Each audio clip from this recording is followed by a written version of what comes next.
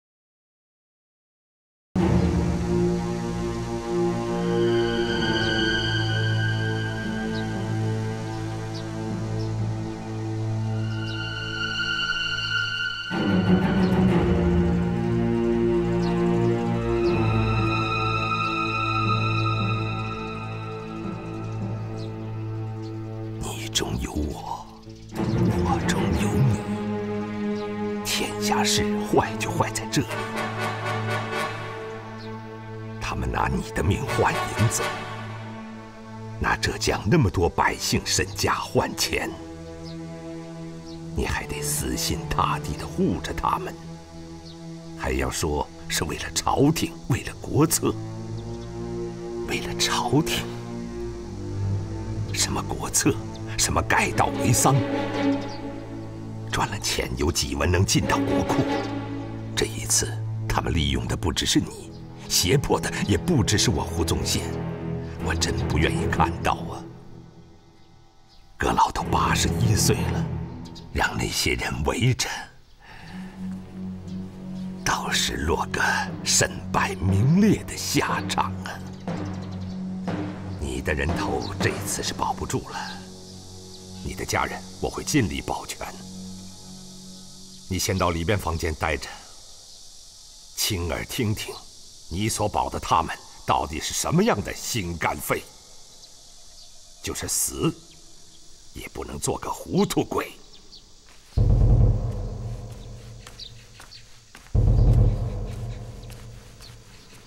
来人！布堂大人。 请郑大人、何大人。是。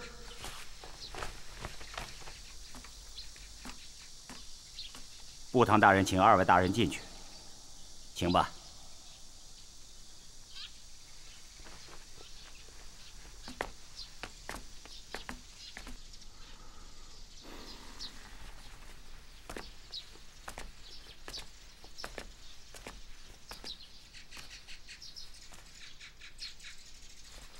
不堂大人，坐吧。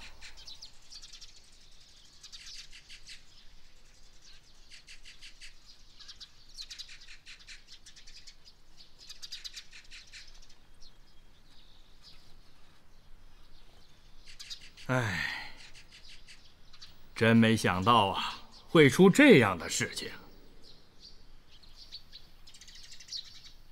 属下听说了这个事情以后，立刻去了一趟，统算了一下，不足3万担粮。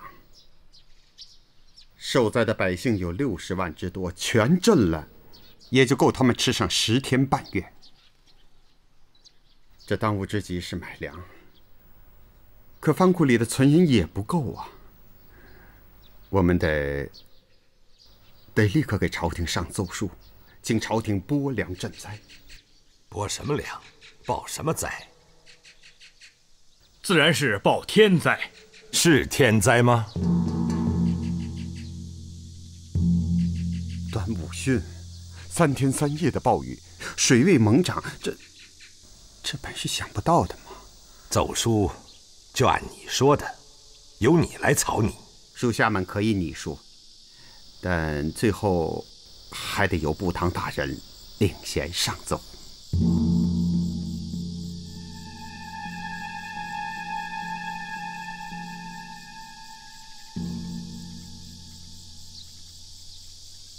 你的书，自然由你们上奏。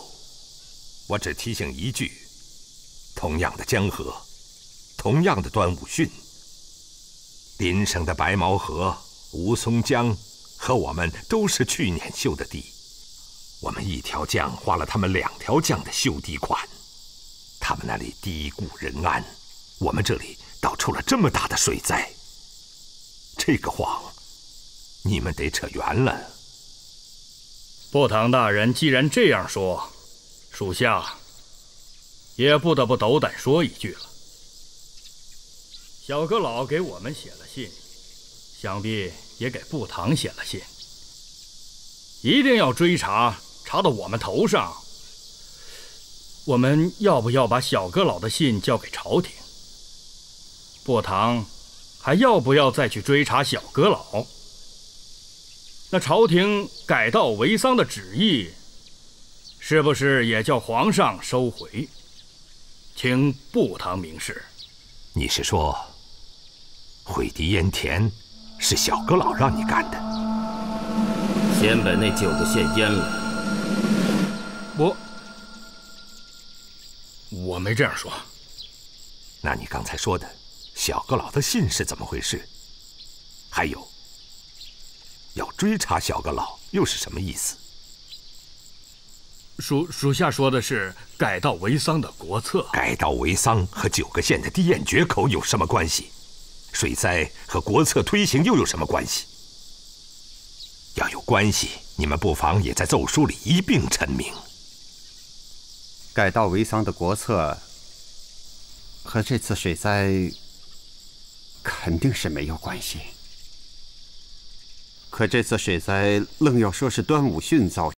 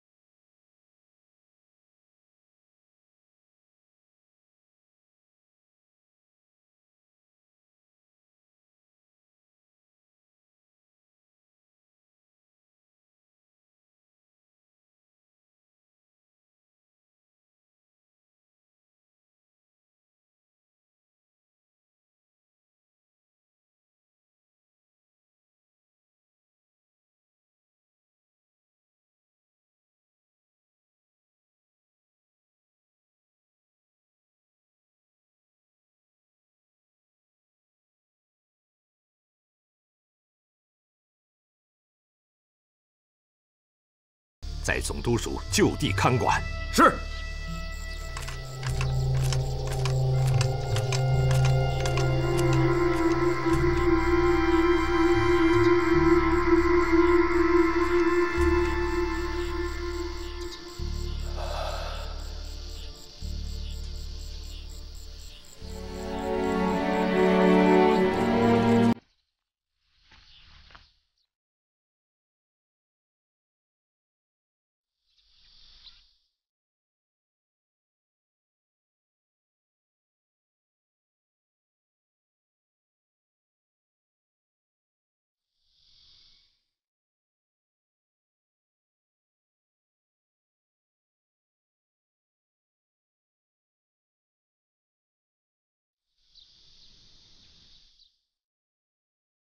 据说吧，我们俩一起去见杨公公。如果以河道失修的罪名上奏，指治我们的人，那个李玄却没事，那怎么也说不过去。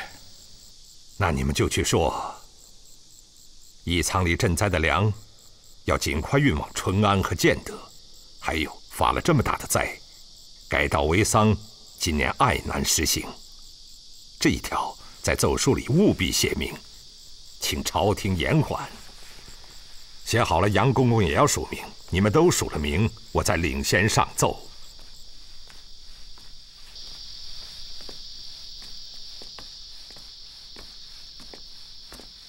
哼，发财。走。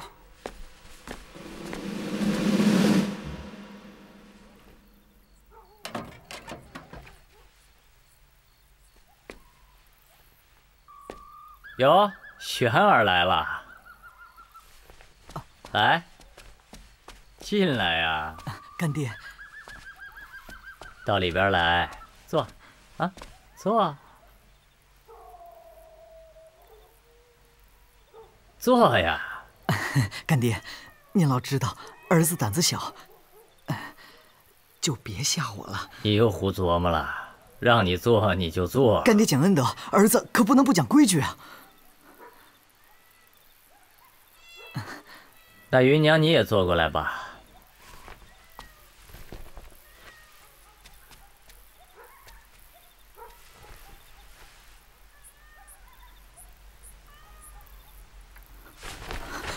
干爹，您老叫儿子今天晚上到底要干什么呀？好心思，不枉我疼你一场。把那盅河豚端给轩儿。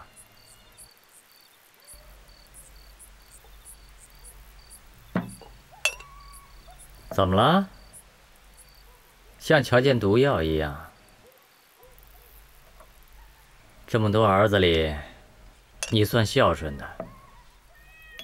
这河豚还是你去年送的，一直养在池子里，就想着哪天叫你来一起吃。今儿特地请了扬州师傅把它做了，你却不吃。啊！儿子糊涂，儿子这就吃。慢点儿，烫啊！把酒倒上吧。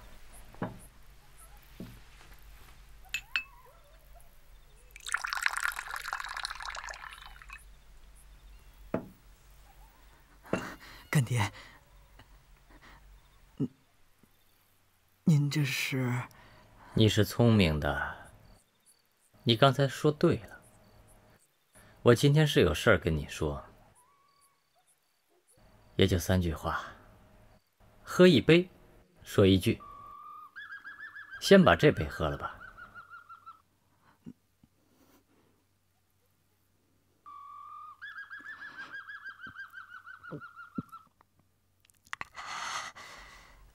你几次在背后说，哪天能跟芸娘睡上一觉，死了也值。啊，干爹，干爹，我……你看，你看，你看，我才说了1句话，你就这样，你让我下面的话怎么说？起来，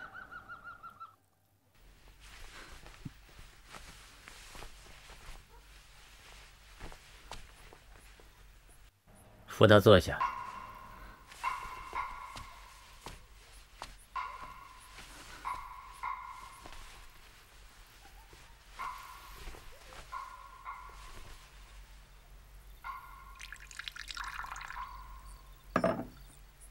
干了。第二句话，干爹平时待你如何？干爹待儿子有天父地载的恩情，儿子就是死也报答不了。有良心。倒酒。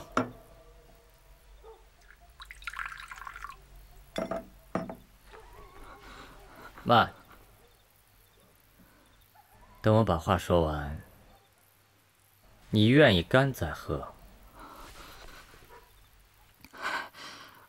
我这条命本是干爹的，愿不愿也由不得我。您老就快说吧。那好，那我就说第三句。这新房是我叫人布置的，是给你布置的。今儿晚上你就睡这儿。芸娘和你一起睡。我的话说完了，这杯酒喝不喝，你看着办。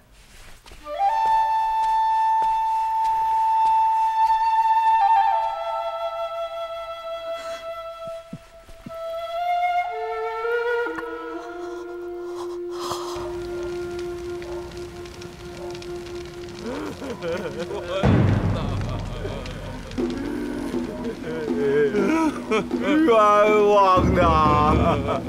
冤！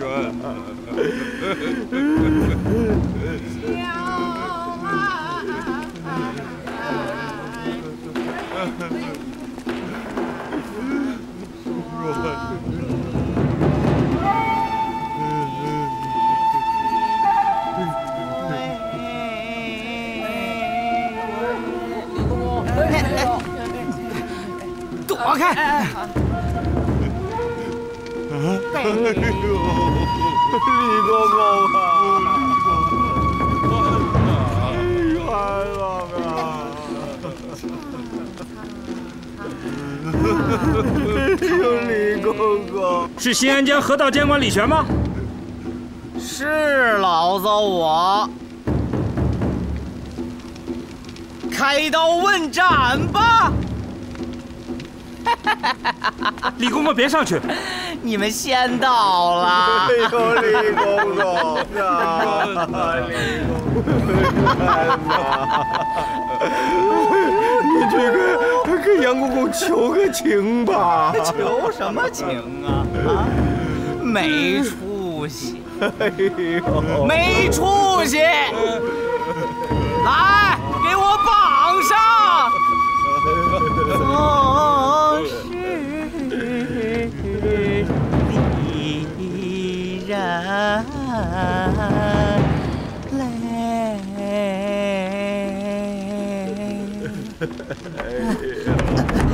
快扶上！布堂大人有话，李公公是宫里的人，不上刑具，快扶到门房看着。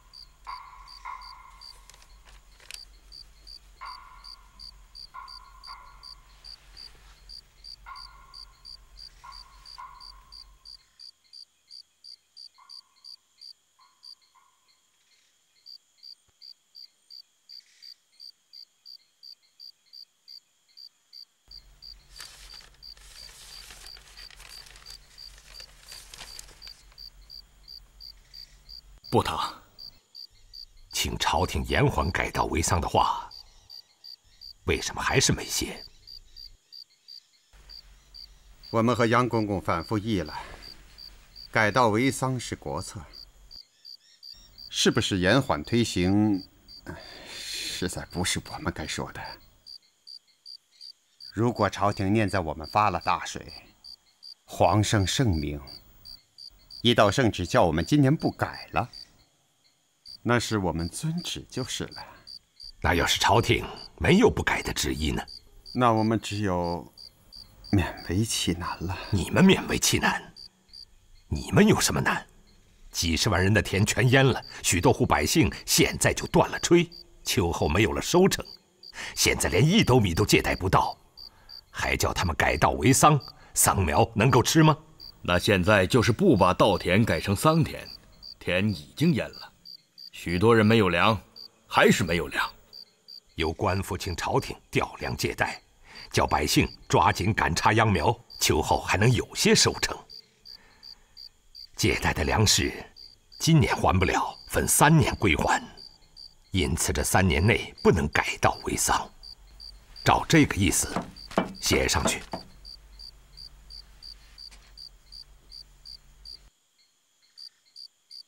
这样写的话，我可不署名。那杨公公是什么意思？我一个织造局，只管给宫里织造丝绸，我能有什么意思？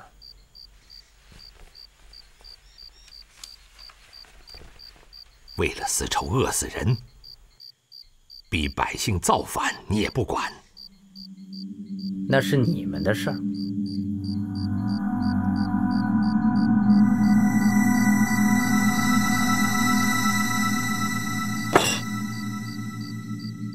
决口淹田也是我的事。谁决口淹田了？决了的，您要抓人，我把人也给您送来了，您还要怎样？胡不堂，你们地方官可以这山望着那山高，我不行。我头上只有一片云，这片云在宫里。您可以不买阁老的账，我可是归宫里管。翻了脸，自有吕公公跟皇上说去。用不着请吕公公跟皇上说了，我是这支总督，我也能进京，也能见皇上。来人，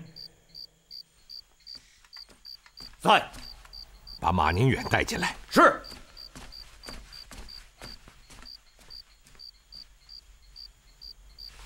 不堂大人，咱们毁堤都有哪些人合谋？罪源都写在这上面了，我签了名，常伯熙和张之良都签了名，现在呈给不堂大人。放下吧。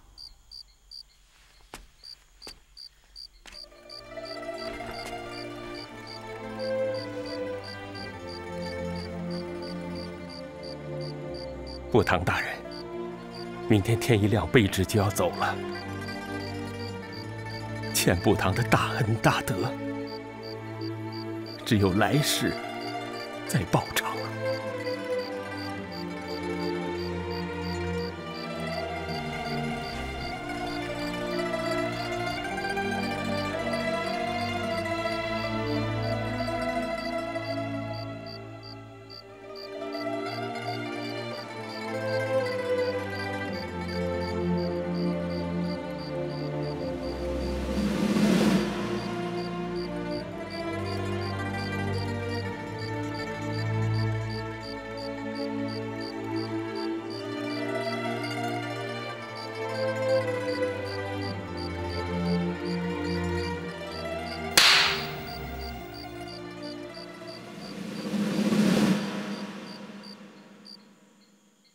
这份供状，你们要不要看一看？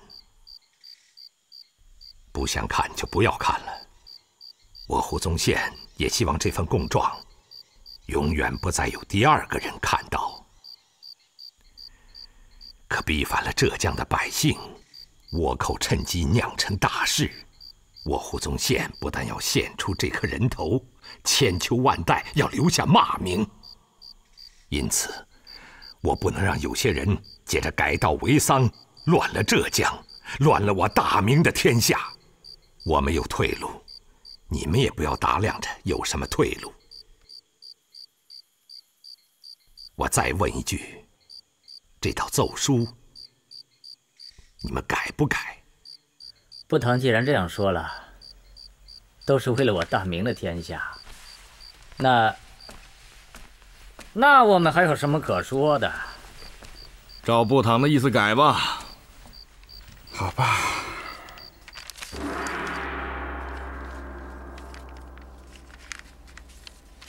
好，好，阁老，您别急，千万别急，别急，别急，别急，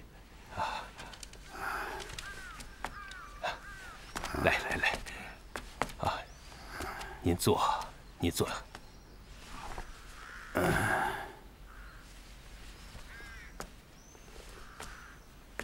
真是人心似水呀！他葫芦真走到今天这一步，让人万万难以想到啊！嗨，我们可以扶起他，现在也可以踩死他。龙门，策动御史上奏书，立刻弹劾他。你住口！我问你，问你们，回敌盐田是怎么回事？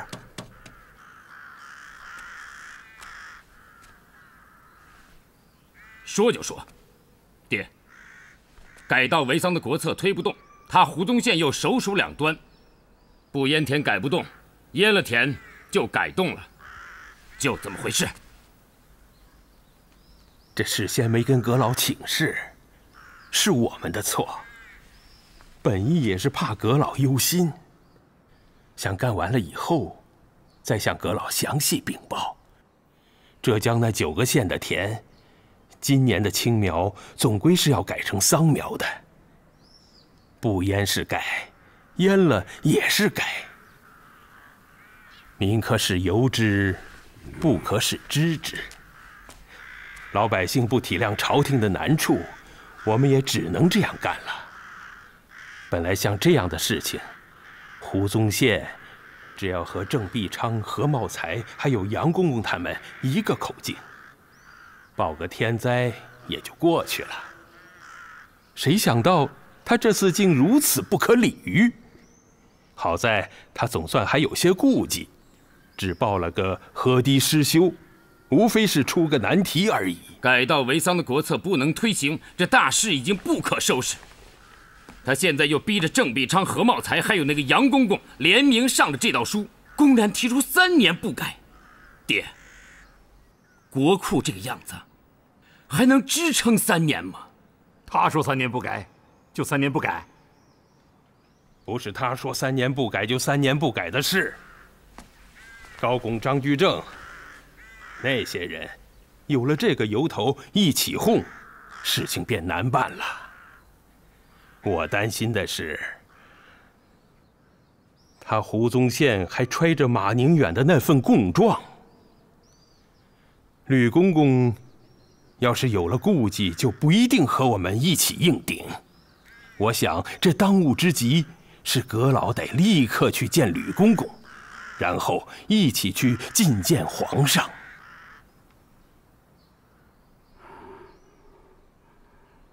81了，这条命也该送在你们手里了。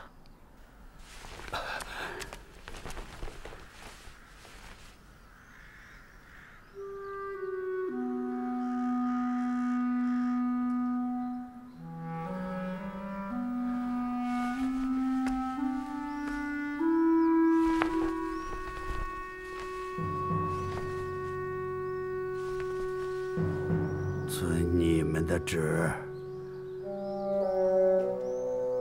我进宫吧。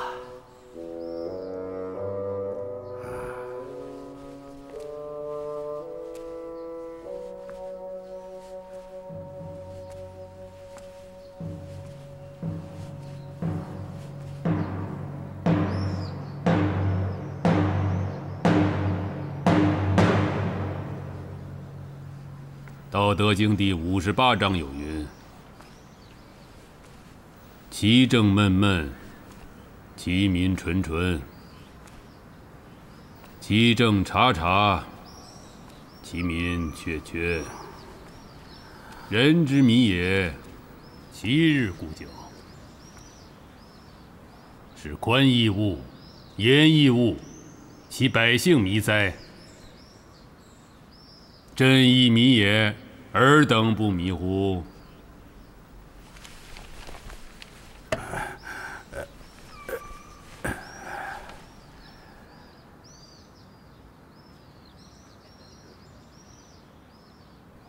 宽严失误，都是臣等的过错。浙江的事情，只有胡汝珍最清楚。臣以为，立刻召胡汝珍进京，一是赈灾，一是改道为桑的事，到底还能不能兼顾？臣同他一起议个妥善的法子吧。神仙下凡问土地，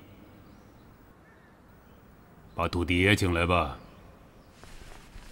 还有2个人要一起来，一个姓杨名金水，是吕公公的人；一个姓谭名伦，字子李，是誉王的人。加上你严阁老的那个胡宗宪，3路诸侯一起来。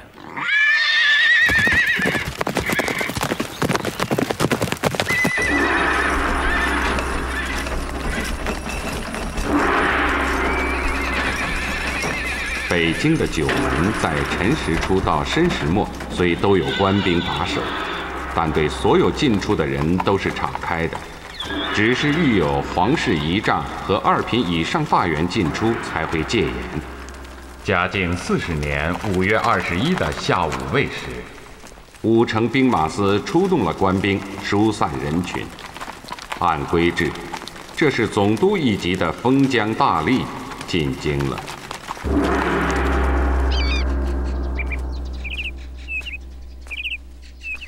皇上为什么叫我也来？老祖宗那边有什么话吗？啊？老祖宗是菩萨，你也不是不知道。慢说是我们，就是司礼监几个头，在他那儿也听不到一星半点的圣意。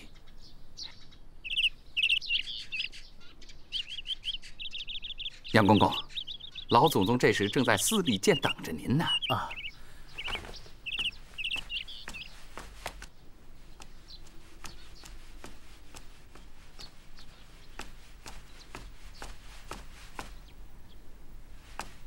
干爹，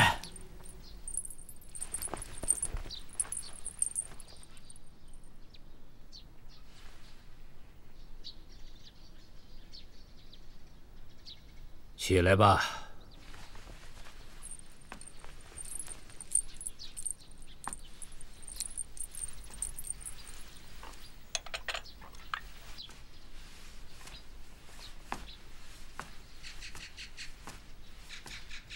干爹，你喝了吧。哎，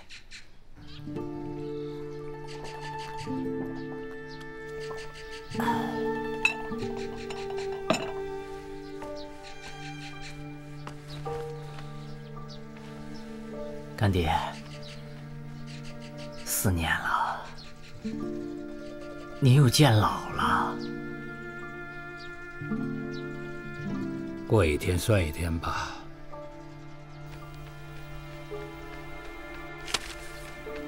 去洗把脸，换身衣裳。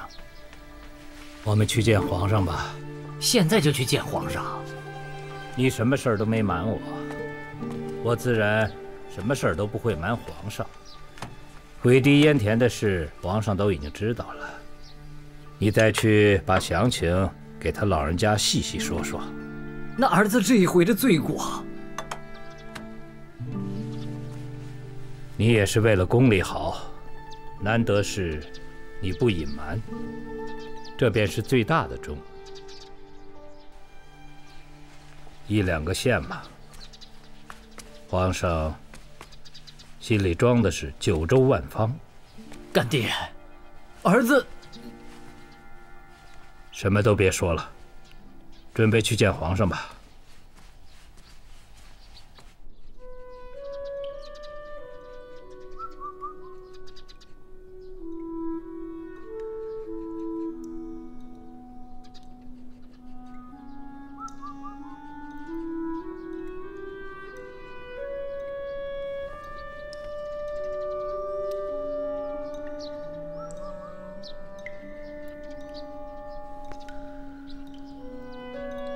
严世蕃的那封信，你亲眼看见了？回主子，奴婢亲眼看见了。信是写给郑必昌、何茂才的，叫他们干脆把田给淹了，这样改稻为桑就成了。马宁远的那份供状，你亲眼见了？回主子，当时胡宗宪叫奴婢和郑必昌、何茂才一起看，但奴婢和他们俩都没有看。你觉得胡宗宪这么做是为了什么？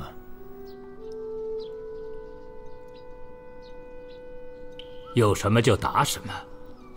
回主子，奴婢以为胡宗宪这样做至少有3个心思。哪3个心思？第一，胡宗宪肩上的担子重，倭寇闹得厉害，他怕百姓失了土地再一闹事儿，内忧加上外患，到那时他担不起罪。第二，豫王府的那个谭伦总在他身边，胡宗宪应该受了些影响。第三，他对严阁老的感情还是深的，但对小阁老做的事儿总是不以为然。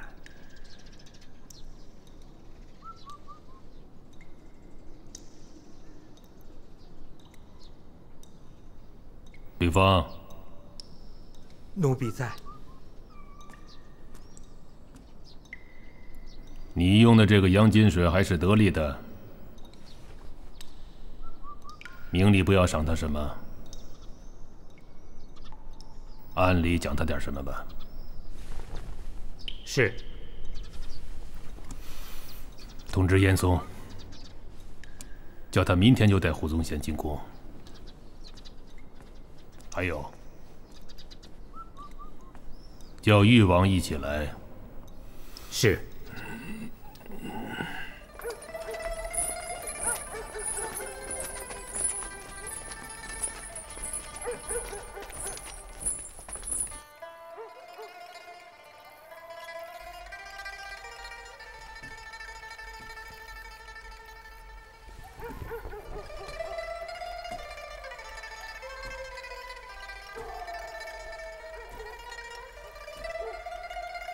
你们在这候着。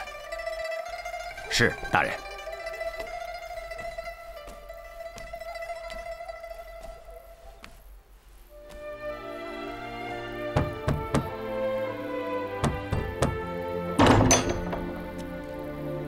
哟，是胡大人啊。阁老还好吧？啊，还好。那就烦请带我去拜见老人家吧。这个，真不好跟大人说这些话。下午，阁老已经吩咐，胡大人是皇上召见来的，他不宜先见。请须通禀一声，于公于私，我都应该去拜见他老人家。臣既不能上体圣忧，又不能下苏民困。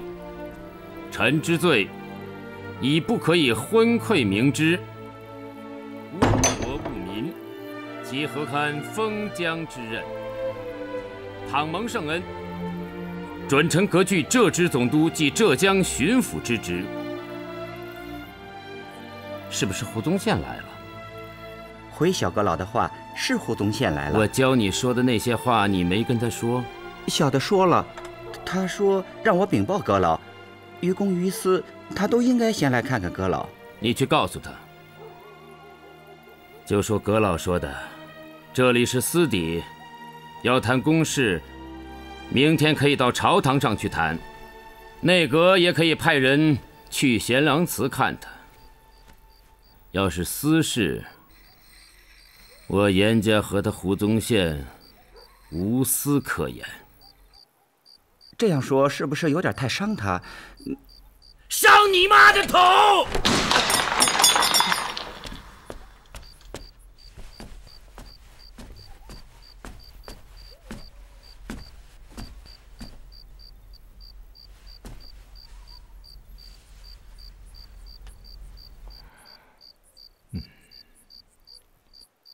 刚才写到哪儿了？倘蒙圣恩，准臣革去浙直总督及浙江巡抚之职。则臣不胜感激涕零之至。臣胡宗宪叩首再拜。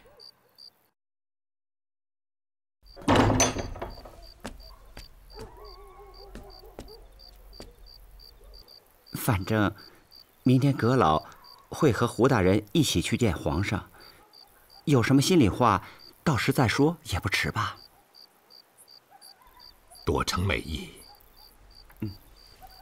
如果方便的话，请你转告阁老。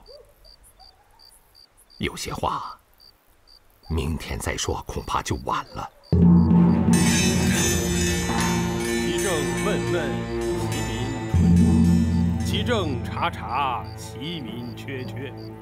祸兮福所依，福兮祸所伏，孰知其极？其无正邪，正复为奇，善复为妖。人之迷也，其日固久。停！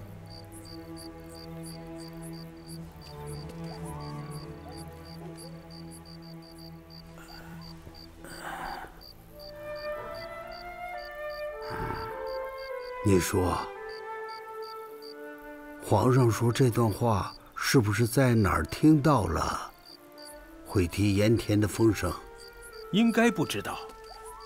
浙江各级衙门都是我们的人，织造局市舶司那边都是吕公公的人，他们自己做的事情，自己肯定不敢露出半点风声。别的人不知道内情，又没有证据，谁也不敢闻风传事。那皇上为什么要说这番话呢？皇上要是起疑，也一定是胡宗宪那条线捅上去的。胡宗宪就是和那谭纶从淳安县回来之后抓的马宁远。马宁远这份供词，没准谭纶就会知道，他知道了就一定会告诉誉王。皇上真要是听到什么风声，一定是从这条线捅出来的。胡汝珍平生谨慎，就是审马宁远也不会让第二个人知道，更不会把供状给谭纶看。爹，都到这个时候了，你老还这么信他？汝珍是我一手带着他走过来的，他的为人我比你们清楚。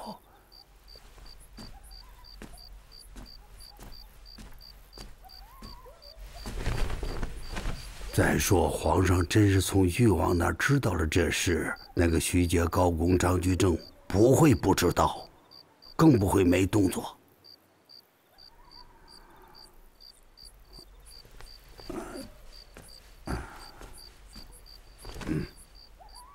一切等汝珍来了，一问就明白了。这个时辰他也该到了。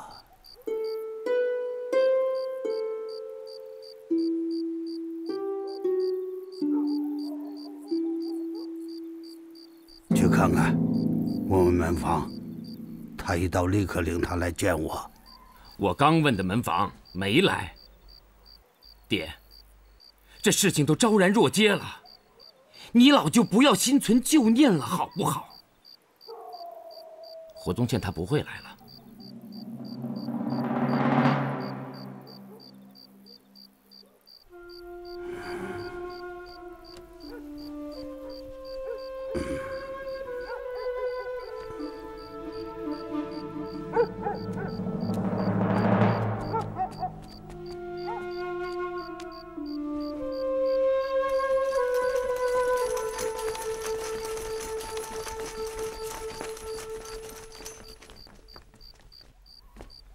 誊录好了吗？啊，都誊录好了。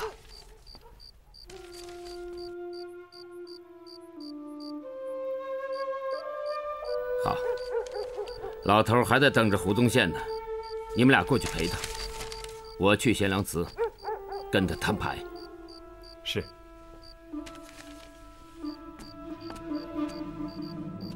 这个时候只能以静观变。皇上公然点名叫谭伦一起进京，是已经把账算在我们头上了。在王爷见皇上以前，不能见谭伦。不见正是人也心虚。谭伦本是王爷府的詹事，进了京没有不见的道理。再说，王爷是朝野皆知的皇储，出了这么大的事，关心国事才是应有的态度。关心也不在今天晚上。今天晚上见了谭伦，明天皇上问起说了些什么，王爷如何回答呀？该怎么回答就怎么回答。张居正说的是政论，王爷今天晚上应该见谭伦，最好让冯保去叫他来。父子一体，没有什么应该瞒的。惭愧，我们的见识反而不及王妃。让冯保去，确是高招啊。传冯保。小阁老，我这里没有什么马宁远、毁堤淹田的供状。好，没有就好。不过即使有，也不过将我们父子罢官革职坐牢。但不要忘了，自古来世二主者都没有什么好下场。再说了，把我们赶下来，内阁那几把椅子也轮不到你来坐。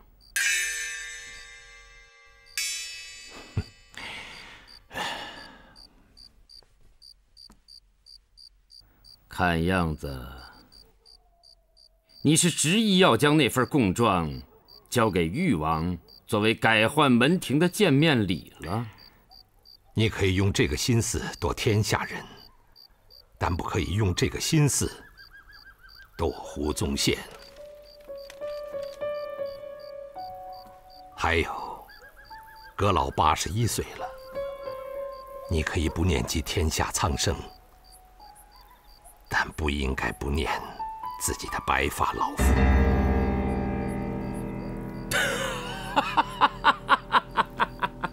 你有什么资格来教训我？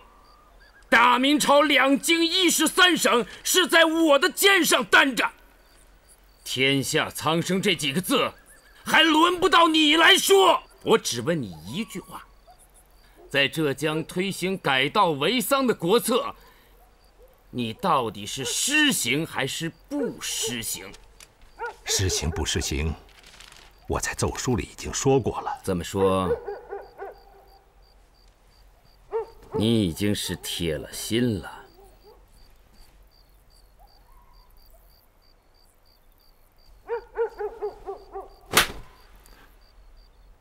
这一仗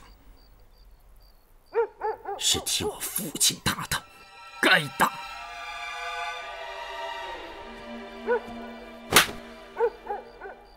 这一仗是我自己赏我自己的。我们父子俩怎么都瞎了眼，派了你这么个人到那么重要的地方去做封疆大吏。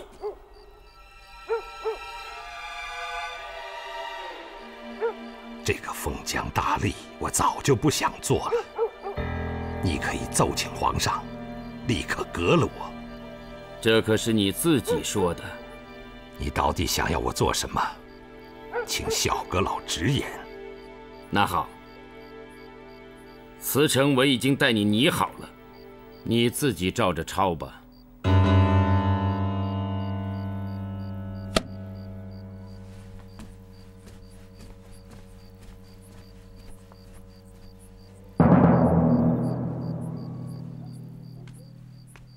禀主子，奴婢已经把谭伦谭大人请来了。叫他进来吧。是。谭大人请。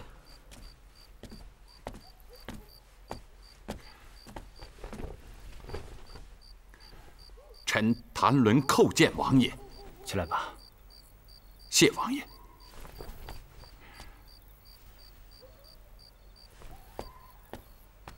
站着。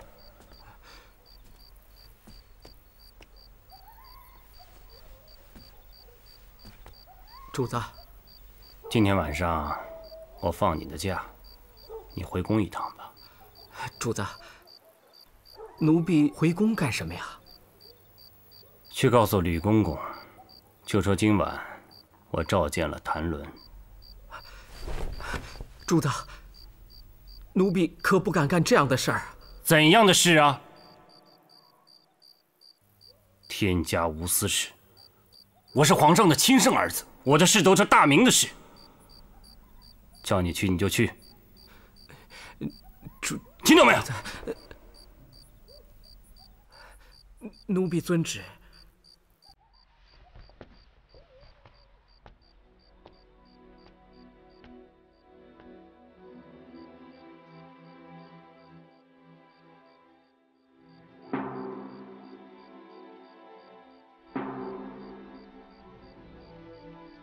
报更了吗？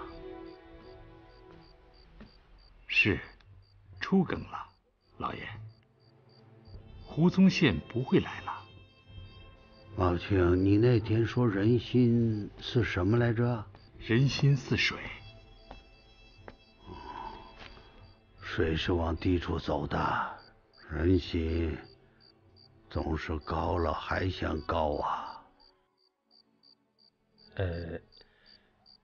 明天卯时就要进宫，您老还是歇会儿吧。不睡了，就在这里做更待朝吧。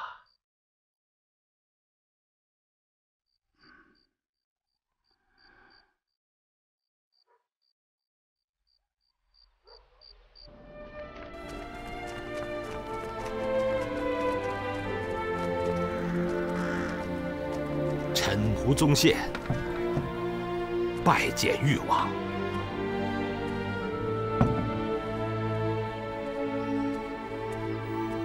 你辛苦了。属下胡宗宪叩见阁老。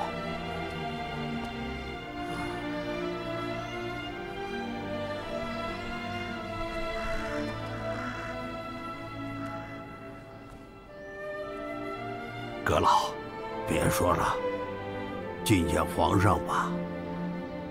是。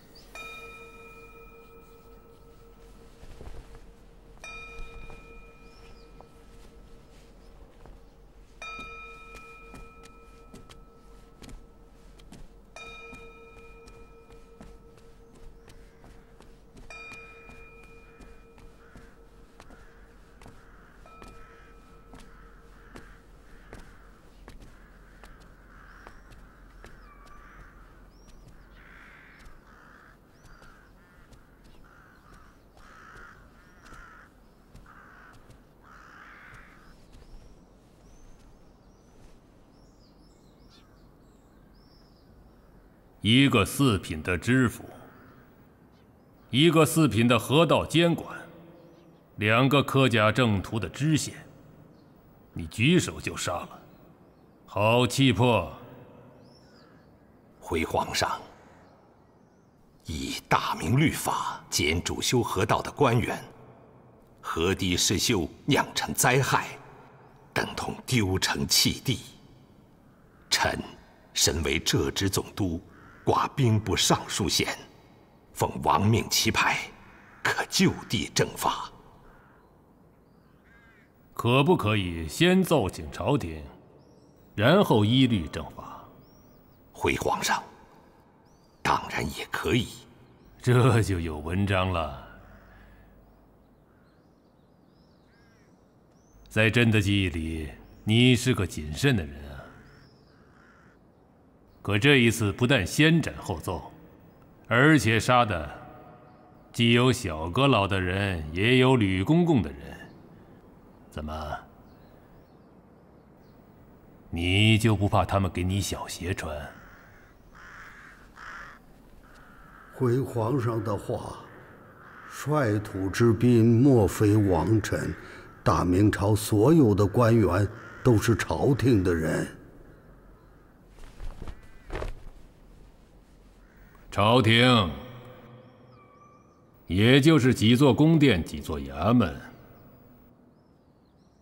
饭还是要分锅吃的。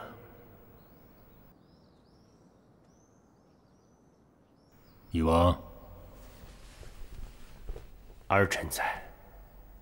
年初你跟朕说，你府里那个做詹事的谭伦是个人才，想把他放到浙江去历练历练，历练的如何？回父皇的话，谭伦开始去是在胡宗宪总督署做参军，现在在戚继光的营里帮着谋划军事，时日不久，谈不上什么建树。有建树也不一定非要在阵前斩将夺旗，敢为天下先还不是有建树？吾有三德：也辞，也俭，也不敢为天下先。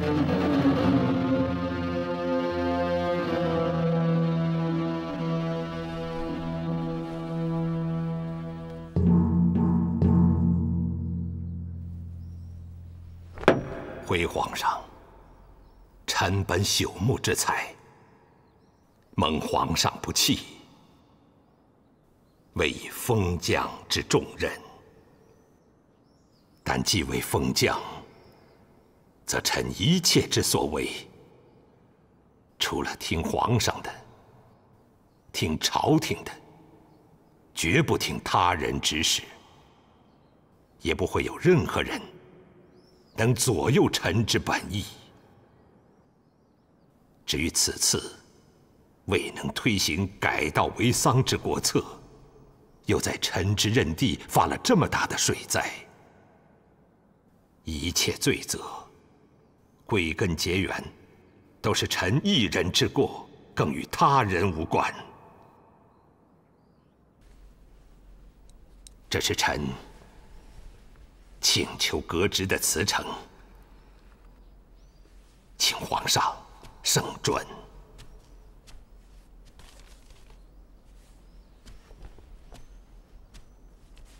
主子，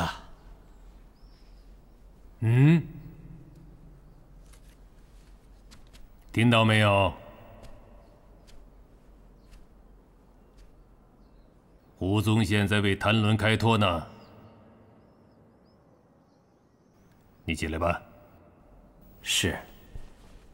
真像你说的那样，何敌世修等同丢城弃地，且扰乱了朝廷改道为桑的国策。如果要治你的罪，革职就完了。雷霆雨露莫非天恩，请皇上圣裁。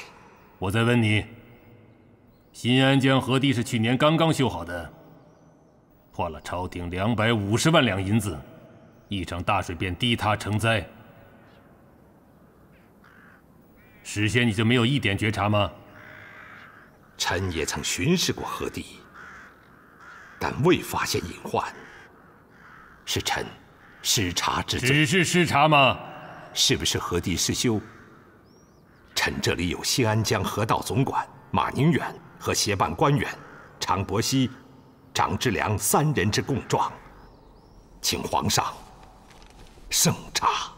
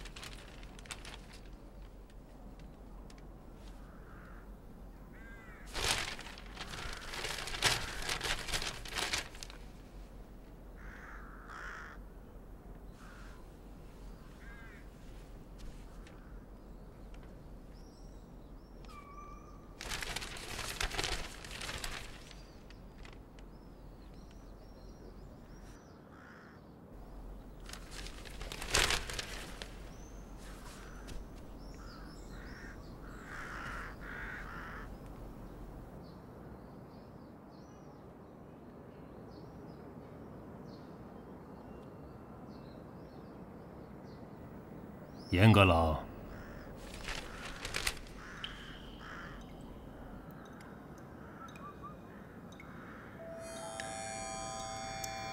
李发，奴婢在。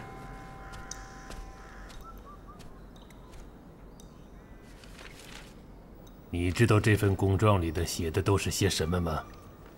奴婢不知道。那朕就告诉你，写的都是河堤失修的详情。去，把它送给严阁老去看看。是。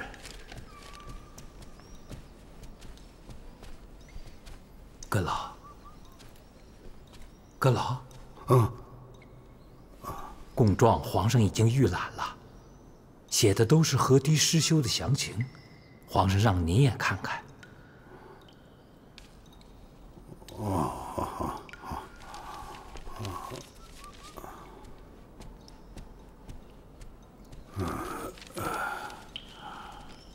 皇上，臣老迈眼花，字太小，看不清了。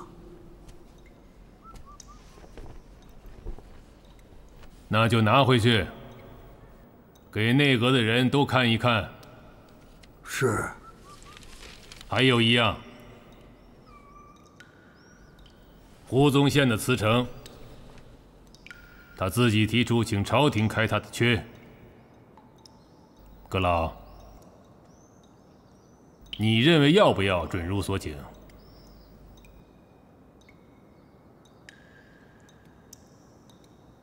做出之恩，皆出自上，非臣等可以智慧。你这话言不由衷。胡宗宪任兵部尚书，后来放浙直总督兼浙江的巡抚，都是你向朕举荐的吗？什么时候用人罢人都是朕一个人说了算了？当时阁老举荐臣，皇上重用臣，都是希望臣能在浙江上不过。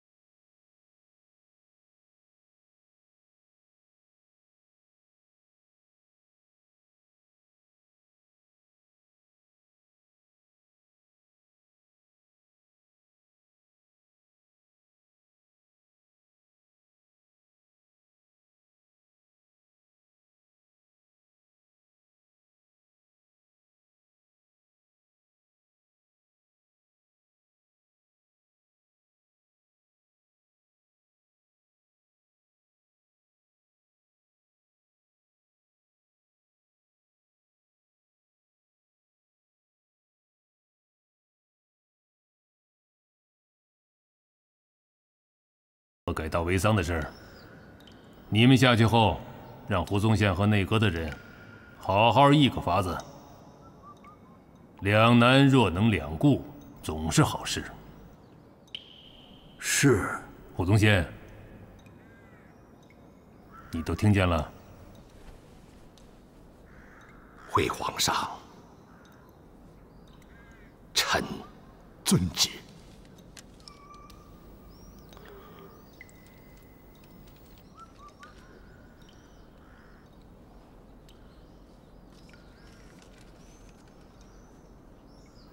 朕知道你们难。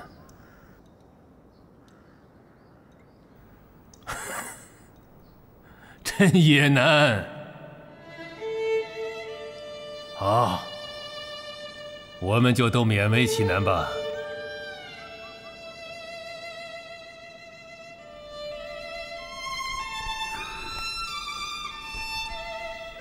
晋兴王室是臣等之职。